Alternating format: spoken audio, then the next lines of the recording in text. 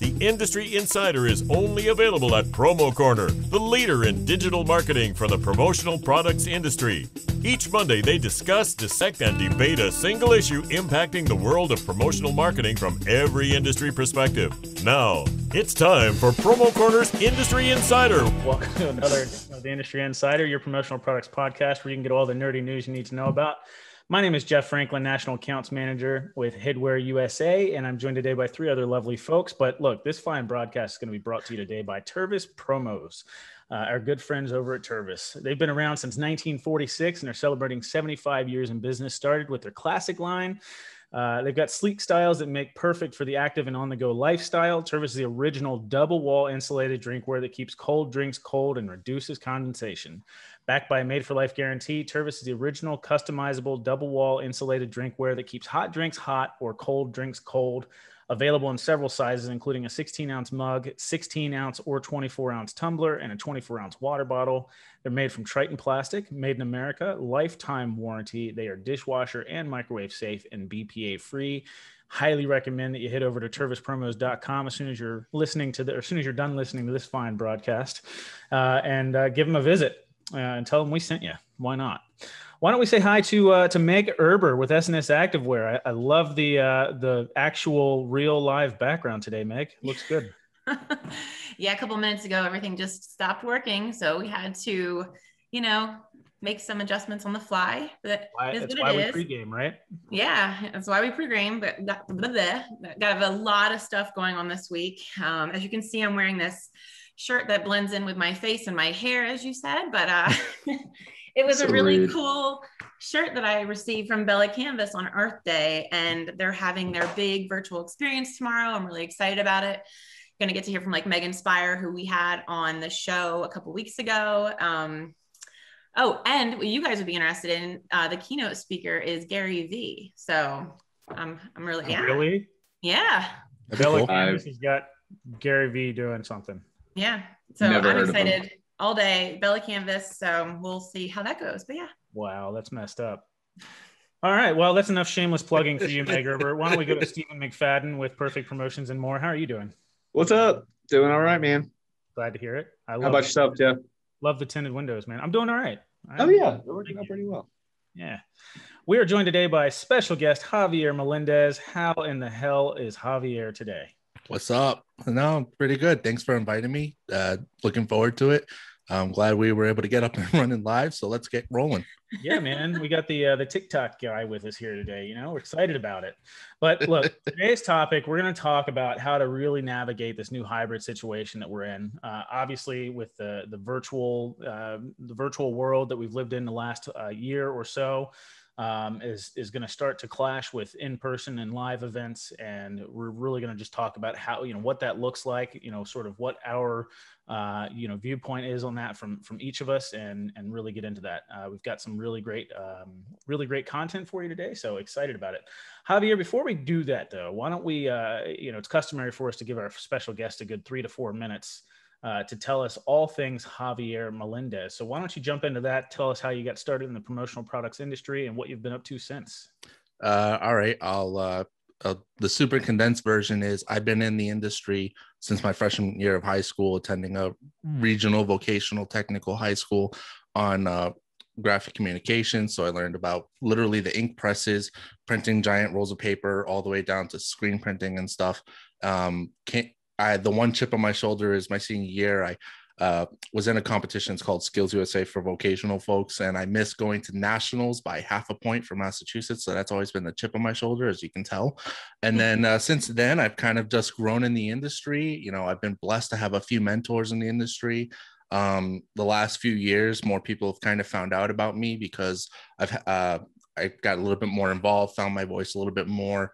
I started doing TikToks and then Clubhouse, and people are asking me all the time things and learning that I'm really into tech and really into looking into different ideas and ways, like, the SaaS community and stuff. How can we innovate that with promo? And it's just kind of blown up. And I'm like, I'm just the guy out in Western Mass. There's 2 farms next to my house. But people ask me all the time, your TikToks and things like that. And I'm like, it's just having fun, and it's grown and it's opened up a lot of opportunities for me. So But yeah, I love promo. I've been in promo almost my whole adult life, if you want to call it an adult life. And then, we've gone from there. So that's me. That's the nutshell. And I did it in 2 minutes, Jeff. Wow. Hey, look, we appreciate the promptness. It's a nice treat. First of all, Meg Erber, I've got to address the hair. All right. Tim Hill says your hair looks perfect. All right. So no need for concern there. Thank you, Tim Hill, for chiming in on that. Listen, Javier, I've got a question for you because you said you started in your freshman year of high school. Is that correct? Yeah. Yep. Oh, what exactly were you doing your freshman year in high school?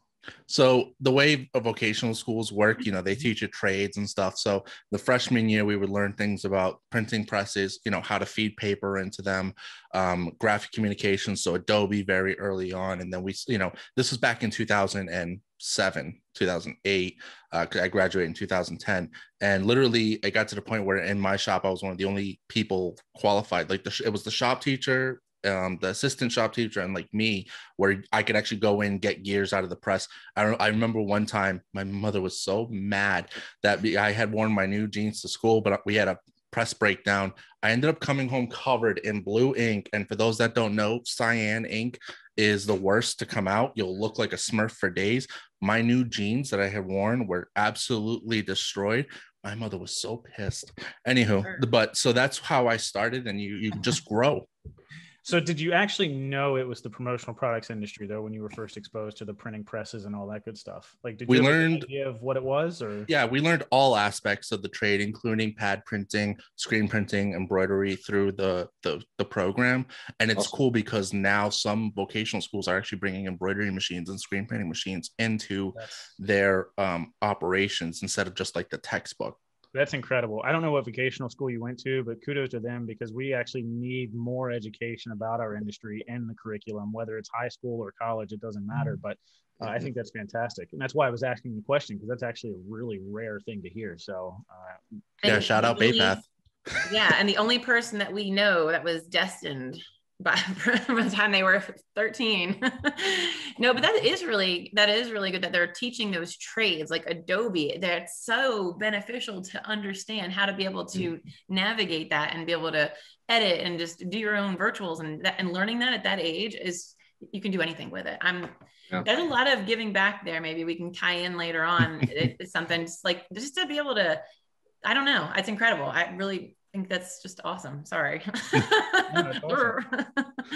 All right. So why don't we launch into the topic? Like I said, we're going to talk about the hybrid environment that we're currently in and coming into, and, sort of what you think that looks like. So we'll just sort of do a roundtable and ask each person what their particular viewpoint on it is. I mean, Stephen, what do you think as far as this hybrid situation? I mean, how do you see this playing out over the next 6 months, year, 2 years down the road?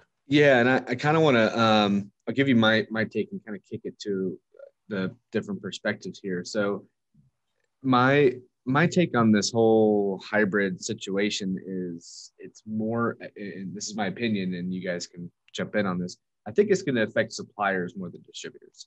I don't know that as a distributor, I'm as impacted by the lack of being in person as suppliers are. I feel like our approach to sales and the way things were even pre-COVID were very much hybrid as it is.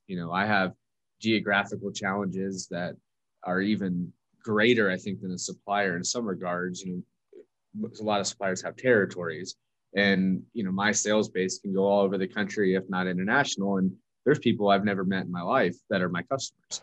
And that whether that's sending them things or doing video calls as it is to stay in person with them, I don't need to show them an entire catalog, right? I'm guiding them through decisions and what they need, and showing them limited selections based on their criteria. Whereas as a distributor trying to buy stuff from a supplier, I have to see what you have like as a whole in order to know if any one of those pieces matches the need for my customers. So it's kind of funny that you say that, because I think that's maybe potentially one of the ways where it could affect you, is that, because we're in a hybrid situation and you're not seeing as much product in person. Now you've got to, up your shipping costs with all the samples, because most suppliers aren't shipping samples out at no cost, right? I mean, they'll give you the sample for free most times, but not usually giving you the shipping for free, right? Yeah, true. And, we don't mind paying for samples. I know that's been a discussion at a previous podcast, but I don't know that that's changed. Like, I don't think that's different for us. We were already doing that, if that makes sense. So will we have to maybe get a few more things in and ship a few more things out? That's possible. But, even over the past, year now, which is a pretty good sample size, it hasn't really increased that much. I mean, to be honest, I think we were already doing what we were doing pre-COVID now. And I don't know, maybe the bigger issue is because we can't see as much, our ideas are limited, so maybe that's more of where it'll eventually affect the supplier base. But I think the other thing too is that we had Expo in 2020. That's true. So maybe, I mean, we haven't had like a full year where you haven't had like a real big trade show. I mean, this would probably be the first year, but there's even stuff coming technically down the road. You've got ASI Chicago in July, which, we're going to have somebody from ASI on to talk about that as well. But, yeah, there is an idea drain. I think that's something that we always look forward to in January, is getting just pumped full of energy and ideas. Right. Yep. And we did miss that this year, but, heck, we're 3 months removed from when we would have already been to that trade show. So now we're 15 months removed from the last trade show we've been to. Yep. We're pretty idea drained as it is, but the websites, the way they are now, everyone put tons of energy and money and resources into developing their websites. There's, I could pick a day of the week and probably find an online trade show or an exhibit to go to. So I've been leaning a little bit more on suppliers to help me come up with those ideas as well. Inventory is probably the biggest challenge we have. So I've actually been doing things a little bit reverse. I've been saying, hey, you have lots of new pieces. I need 2,000 of something. What do you have that you have 2,000? Like, almost going in it backwards. But yeah, so that's kind of my distributor take on it. I mean, I don't know if Javier, do you feel that's pretty accurate depiction? I made TikToks about inventory, and they're actually, one of them's going viral right now on Instagram. But no, so I think, yeah, suppliers are affected because they're not going to be able to produce as much, right? So you look at some of the restrictions, especially like, so in Canada, there's restrictions on people even being able to go out after dark, right? So they have to compete with that. They have to compete with their restrictions. If the forklift operator who pulls inventory comes down with COVID and he carpools with 2 people who work on the line, that's 3 people they're down, and so that affects production schedules. And the other thing that people don't realize, suppliers have had to, and I know some have said it, they've had to go unproductive in some of their workflows to keep workers safe, right? They've had to space machines out. They've had to do a lot more work to keep people safe. That being said, as a distributor, I actually am hybrid right now. So I work from home. I live a little over almost 2 hours each way drive to the office. I still make that commute once every week, because being in office, we can communicate, we can share ideas, ping ideas off of each other. Same thing with, the in-person. I call them the trunk or treats. They're the tailgate shows, but most people don't have tailgates. So, I call them trunk or treats, but I was at one and I had a great idea for a client, and from that show, and I had a half-hour conversation with one rep, and I'm like, okay, what about this idea? Let's talk about that. And we talked about things, those conversations that I'll be honest, we didn't on a Zoom call 3 weeks prior. So it's like, it's one of those things. I think with hybrid, there's a need to have the in-person face-to-face. I actually just had my first in-person client meeting yesterday, and what a great experience. We bounced off. I took 7 pages of notes. It was a great experience, but you don't get that necessarily on a Zoom call sometimes. And it's like, oh yeah, this is coming up, whatever. And you don't get that creativity when everybody's kind of just whiteboarding ideas. So it's important to make sure that, we're keeping cognizant of the inventory aspects. We know what the challenges are. We know things are going to blow up. Everyone, I call it the COVID thaw. Once everybody's kind of opened up and all the restrictions come out, everyone's going to need stuff tomorrow. and the suppliers aren't going to have it. I mean, some of the supplier stuff is lost in the ocean. It fell off the boat. It literally fell off the boat. So, there's those things we have to deal with. And then some of the customers are not knowing that there's 35 cargo containers sitting off the ports right now. They don't understand that. Somebody posted in one of the Facebook groups, oh, I haven't heard about that. Pull up the Wall Street Journal, pull up, the New York Times. It's out there, and just educating people. I think distributors have to educate people, but suppliers also have to understand that for us, we have to be those educators as well, and helping us with the tools is another great thing. Some suppliers have done that really well, and that's helping me educate people when I've talked to them. Yeah, I have to agree. It's something that with both of you guys said, Stephen, I don't remember what they were, but you were, how it's easier for you. You haven't, oh yeah, I know now. You guys have already been doing this for the last year, basically, a hybrid situation. Half your customers, you had to pivot. You didn't have a choice. If you wanted to reach any of your customers, you had to be virtual. Okay. So now you're in the office. So that's kind of hybrid and virtual, or in person and virtual, meaning hybrid. So where we're coming from as suppliers, that we've been, for the most part, us outside sales reps, unless you're in the South, we have been home for the last year. So all of my customers, where they were more accustomed to me, like they would email me knowing that I'm on the road all day long in meetings all day, we're a little bit more patient. So now I've kind of trained them, or they've trained me, whatever, but I'm now, replying, even though I'm in meetings all day, I can still take a couple minutes and then reply to those emails in between meetings. So the wait time is a lot less, but now, like, let's say I had back-to-back meetings, or I had to drive an hour for one meeting. The meeting's an hour and a half, and then an hour back. That's almost 4 hours. I'm out of the office for one meeting, because 90% of my customers are in sales, or not in sales, I'm sorry, like more on the ASI side versus screen printing side. So they have that choice to work remote. It hasn't changed for them. We're up in the Northeast. So the problem that I'm having is trying to manage, like, how am I supposed to go back out on the road in 2 months when my workload from 7 a.m. to 10 p.m. is already like keeping me at the computer, and it's insane. Like, I don't know how I'm supposed to take another 4 hours for one meeting out of that day, out of that chunk, and go on the road. I mean, it's going to happen, and we're all going to have to do it, but it's going to have to maybe be like on 1 day or 2 days, or I don't know. I just don't see that 4 day a week, 4 customers a day. I just don't see that happening. You just mentioned something that I wanted to ask at some point. Maybe this is a good time for it, but have you guys noticed with this new hybrid thing too, that normal working hours and days are just blown out the window? Is that something you guys are seeing? Like, I'm getting text messages like on the weekends and emails at 11 p.m. and it's all over the place. Is that just me, or that's everybody? So one thing I do want to say is, I think it's important to just kind of like set that expectation sometimes. And the other thing is like with, like Meg, what you're talking about, like your hype video yesterday, like you were FaceTiming me while, you were holding a rack. Yeah. Like that's a legit thing that's going to happen now, but people need to understand, like, okay, there might be an inside contact if you need a quick response versus the outside rep. The same thing with distributors. I might not get to you because I'm literally driving home 2 hours, on the Mass Pike, at 5 o'clock. And those who know that will sympathize with me. So, you know what I mean? Those are things that we can't help, but at the same time, it doesn't change. Just because I can't get to you right this second doesn't mean I don't care about your business. It just means I literally am trying to be safe and not kill somebody on the road. Mm-hmm.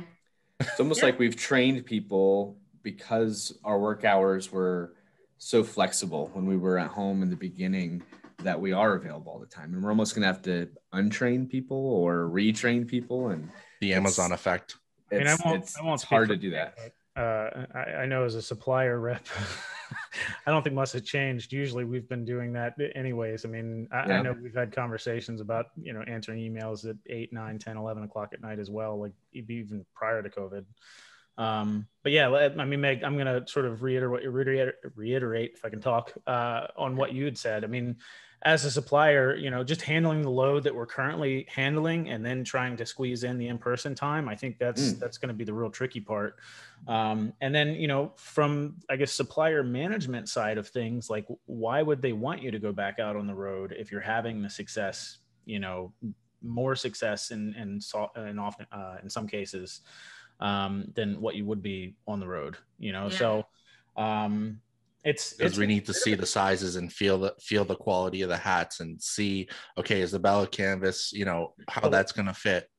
That's where Steven's shipping costs increase.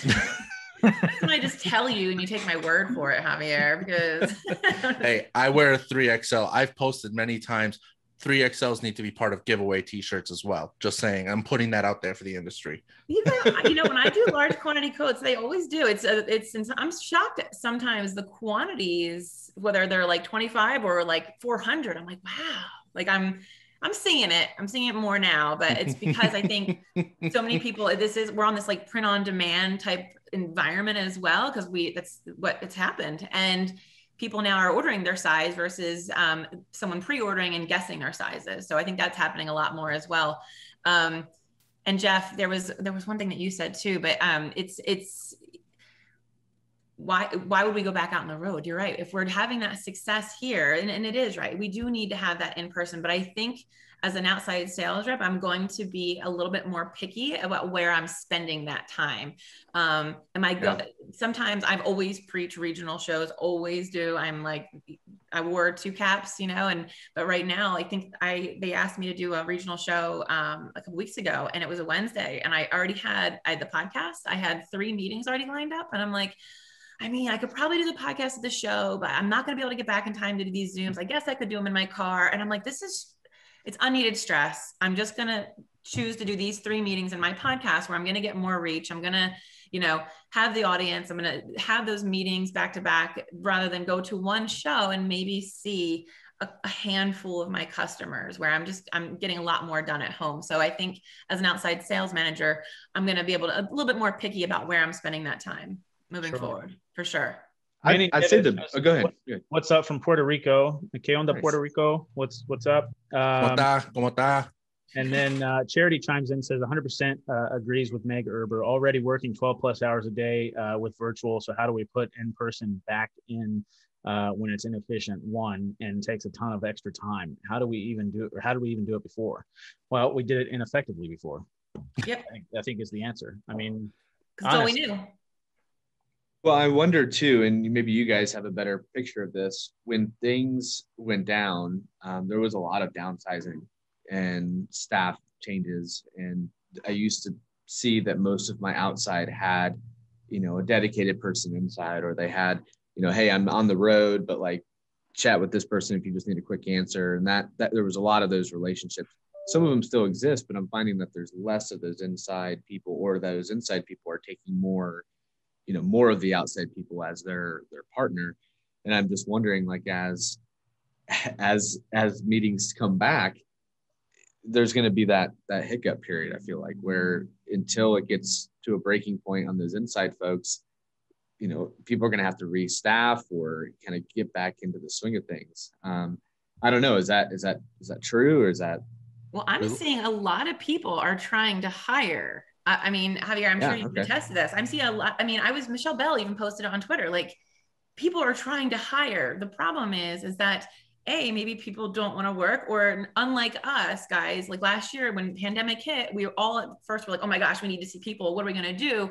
But we evolved, we adapted, we hit the pavement, not, you know, technically, but like doing what we had to do to, you know, keep our jobs, to keep it going, to keep things going. And we worked so hard. So I don't have that mentality because I don't know what it's like. I'm so jealous of those people that got to like take time off and spend time with their families and make bread. I didn't get to make bread. I barely even had time to go shopping for bread. So there's just a lot of people are hiring. It's just that people want that more of that hybrid, more of that remote option, which I totally get. I don't know. It's finding that balance, and that balance to me is I have this really cool Bella canvas shirt on. I do have pants on today, y'all. I do. And I have some slipper socks. Like, that's awesome. It's rad. It makes me happy. But you can't pull a squeegee from your living room. That's the challenge, right? Suppliers are having that challenge now. Yes, you could do remote customer service work from your living room. That's cool. But the challenge is that there's a hiring issue. We lost a lot of great talent. We really did in the pandemic. And I know a lot of people say that. The challenge is going to be on those who are in the industry to train, elevate, and take ownership of certain things. And the other side of that coin is people need to be willing to take ownership, level up, and grow in the industry as well. So there's two sides to the coin. You said it right, Meg. Some people don't want to work. That's just a fact, right? And there's 100 reasons why. I'm not going to get into it, but one of the big things is that if you want to work, there's opportunities out there. You just have to own it, go get it, and elevate yourself, or ask for help. Hey, I want to do this. Hey, cross train. That's one of the things my father taught me very early on. He said, if you ever get the opportunity, he was in the military, and he said, you ever get the opportunity, cross train. If they're going to give you training, you take the training, because that makes you more valuable and that makes you a harder worker. So there's your PSA, lessons from my father. I love that. And I agree with you with the cross training thing. And I'm going to kind of talk about a jujitsu story very quickly. Half guard was always my thing, you know, my gym, bottom half guard. But you know what, after training at the same gym for so long, they can stop your lockdown. They can stop all your tricks because they know all your tricks. Okay. I will go, when I used to travel, I would go to other gyms. I would cross train. I would, and so they might be doing half guard a little bit different. And I was in Texas once for whatever meeting. And I was like, you know, I'm going to go up to that 10th planet in Sherman. I drove all the way up there. And there was a guy from Nebraska. His name was Derek. He was in there. They did a seminar. I came in, I learned the coolest move, and it's called like the Omaha twist. And then another one that I like, and I love it. And these were little things, little tweaks that I took to my game from cross training that I take back to my gym now. And like, bam, I kill it every time. So learn from others. All about that cross training. Yeah. Mm-hmm. Absolutely. Well, listen, we've got a couple really good opinions sort of coming through on Facebook. So I want to go through these. First of all, Tim Hill says that always disagreed and laughed at suppliers who judged a show by the number of scans they received. And I got to agree with you. Doing a show is not necessarily about the number of scans that you have. It's about the quality of the conversations that you're having while you're there. Yes. First and foremost. And then Charity also chimed in and said, Jeff, I think it's about how we define success. If it's the number of calls that we can make and how much sales increase, then stay at home and be efficient makes sense. Let's face it, though, we are in these outside sales roles because they fulfill other needs for socialization and fun. This job is what we started doing because of what it is and what we get to do in addition to what we accomplish for our companies financially. And I agree. Honestly, as a sales rep, that's one of the things that scares me the most about the hybrid situation, because I loved my job. I still do love my job, but I'm saying I loved what I was doing. And, you know, with things changing, you know, sometimes change isn't always, you know, the best thing. Change is good. As a matter of fact, Who Moved My Cheese? We talked about that book not that long ago. It's a really good book. If you haven't read it, it's a quick read, but it talks all about change. So, but yeah, anyhow, I just wanted to read those comments and sort of get your guys' feedback on that real quick, and then we can move on. I thought you were actually asking who moved your cheese. I was going to say that's a pretty odd question until you said it was a book. I mean, look, I'm still trying to figure it out. Yeah, Jeff, I that hit home a little bit, because it's like one of my favorite things about what I do can't be achieved in a full remote setting. You know, like I loved having random dinners with customers and late evenings with people and trying to, you know, just getting to know them.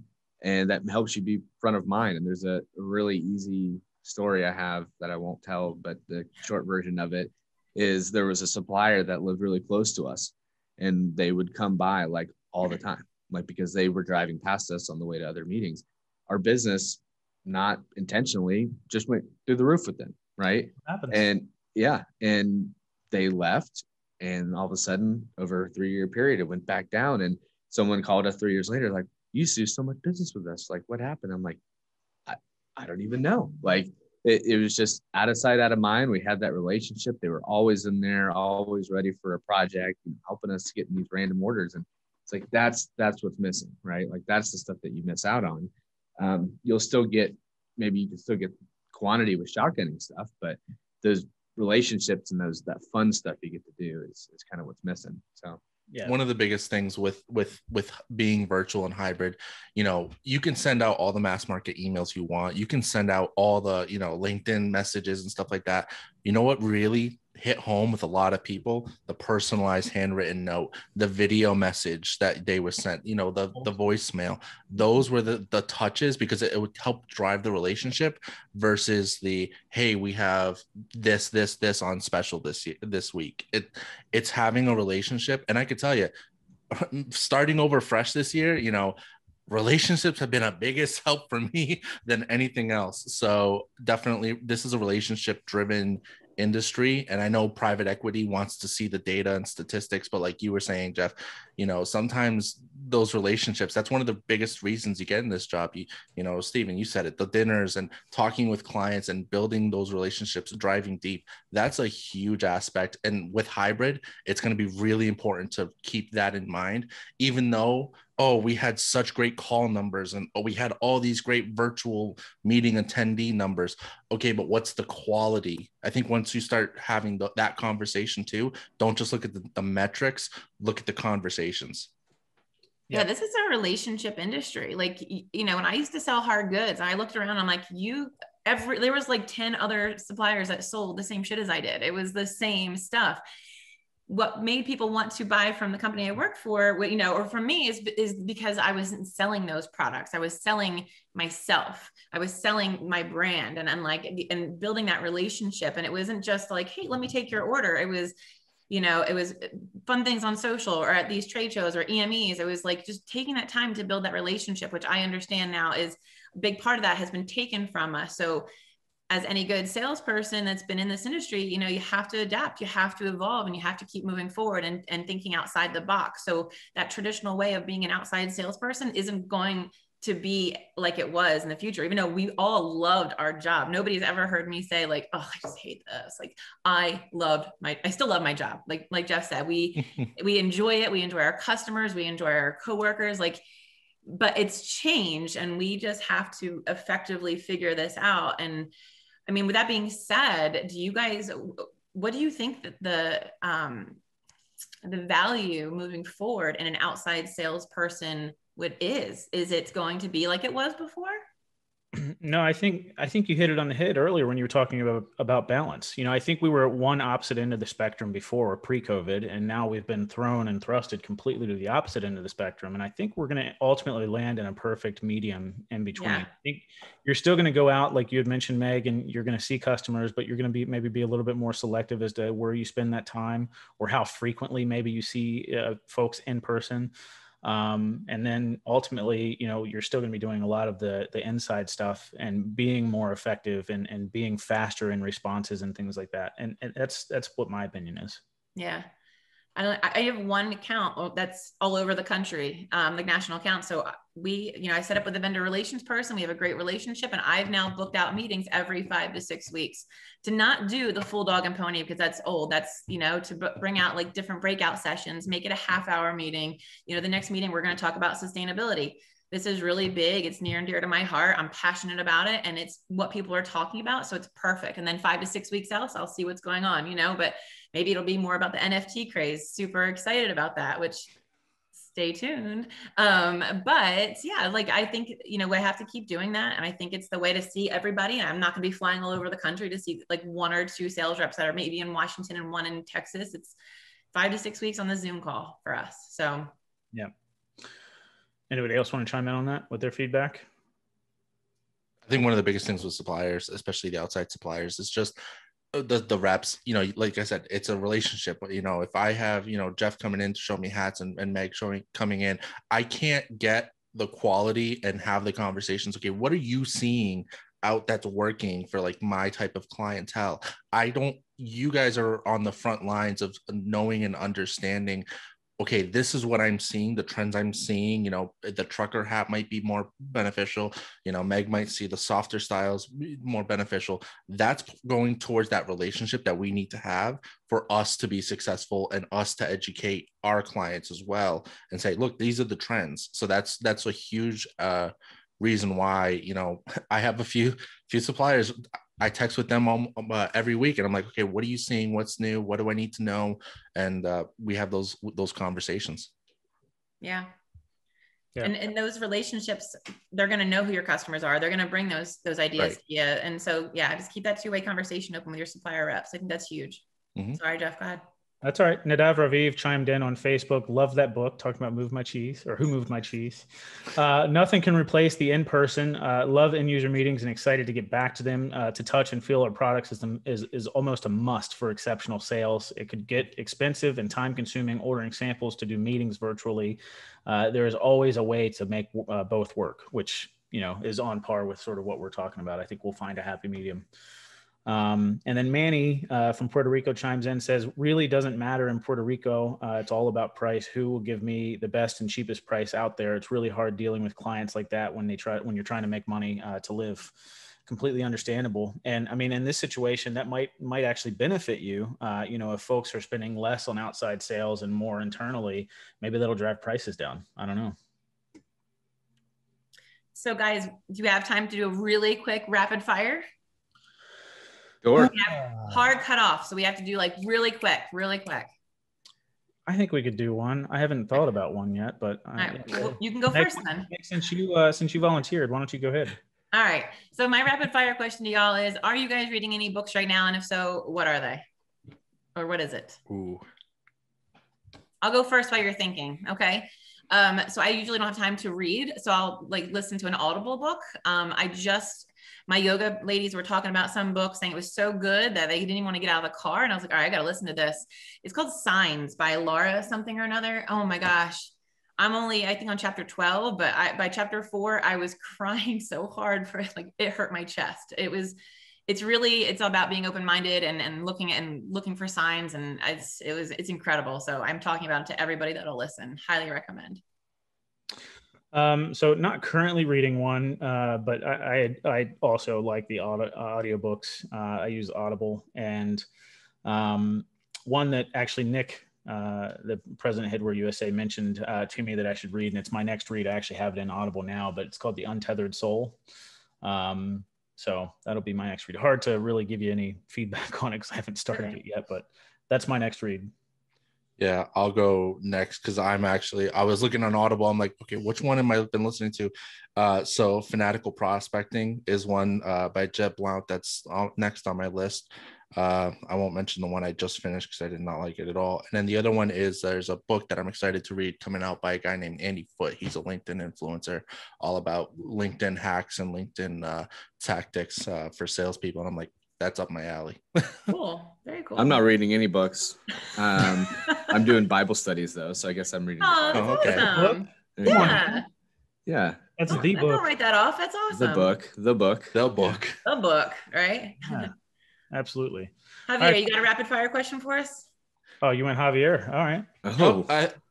Jeff, why don't you go? Because now I have to think of one. I can go, Jeff, if you still need a minute. Yeah, go ahead, Steve. Morning person, night person. Night. Definitely not a morning person. I'm struggling with this a little bit more. I definitely used to be way more of a night person, and I probably still am. But with two little ones running around, I get tired faster, and so I'm not. Great, train them. I'm not quite staying up as late as I used to. Yeah, that's gonna be me. I have to switch once my baby girl gets here. So no, you sleep when she sleeps. That's the rule. You don't get to choose. Sorry. Then you get to take a nap from like 1 to 5. Night here as well. Jeff, you got one? Yeah. Why not? We'll go the food question again. Favorite meat on your taco? Like whether or not you're going to carnitas. All right. I'm a barbacoa guy. I love barbacoa. I'm like a vanilla kind of person, so like chicken. You want vanilla on it? Like I'm super vanilla. You guys are all fancy with your like carnitas and shit. Nothing wrong with an El Pastor, Yeah, I do like an El Pastor. I'll take that. That's chicken. That's pork. Oh yeah. Well, actually. Oh boy. Don't fight, kids. We have a hard end. Yeah. Go. I'm between chicken or fried fish. All right. I got one, and then person that made the biggest impact on your life that's not related to you. An easy question. Impact on your life. Biggest impact on my life. We'll say Nick Mirich, Headwear USA. Okay, Stephen. Not related. I know it's not a rapid fire question. It's too hard. Tim Hill says he doesn't like vanilla tacos. Coffee flavored. I don't know. I don't have an answer. I mean, I have a good core group of friends, and I don't want to choose one over the other. So Yeah. I'm gonna say my core. I got like a core 3 guys that. All right, cool. I'll just go with it's my Navy brothers. Yeah, and sisters. There you go. Yeah. Sweet. Cool. All right. Sweet. All right. Well, look, guys, this phenomenal broadcast was brought to you today. This was a really good discussion. Thank you, guys. I really appreciate it. Hopefully those listening got some good tidbits out of it as well. But it was brought to you today by Tervis. You know, you can go check them out at tervispromos.com. They added stainless to their well-established line about 2 years ago with the goal of being better than the competition by utilizing state-of-the-art custom 360-degree UV printing. Available in 4 different sizes: 12, 20, 30 ounce, or 24 ounce water bottle. And now they've got 24, 30, or 40 ounce wide mouth bottles as well. So you can slip those ice cubes in the cups without any issues. 5-year warranty, 18.8 copper lined, vacuum insulated to keep your drinks 8 hours hot or 24 hours cold. Always love, we're coming into, hotter, warmer weather, spring, summer. And it's always great to jump back in the car with a cup of it still has plenty of ice in it. So definitely go check them out at tervispromos.com. You won't be sorry that you did. Give them a shout out. Tell them we said hi. That'll be the end of it, guys. I really appreciate it. Javier, you were awesome, man. Thanks Appreciate for coming on. y'all. Thank you. Javier. Yep, absolutely. All right, guys, take care and enjoy. Thank you for listening to this week's episode of Promo Corner's Industry Insider. For more great content from industry thought leaders, including podcasts, blogs, and videos, visit promocorner.com.